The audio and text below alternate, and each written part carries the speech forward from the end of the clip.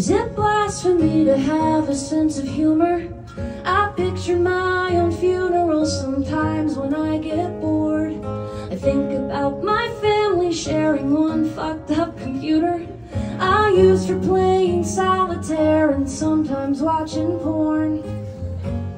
I always assumed I only liked boys, but now I'm not sure. And the first time anyone touched me, they didn't ask me first. No, I need more than a therapist.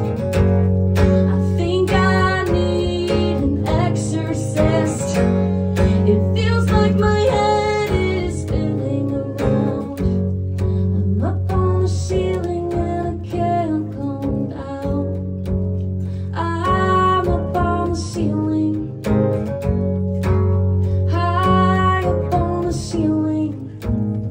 I had a set of Bible story VHS tapes my mother made me watch to balance out the other shows. And all the girls I knew from school were cool and dressing sexy in their home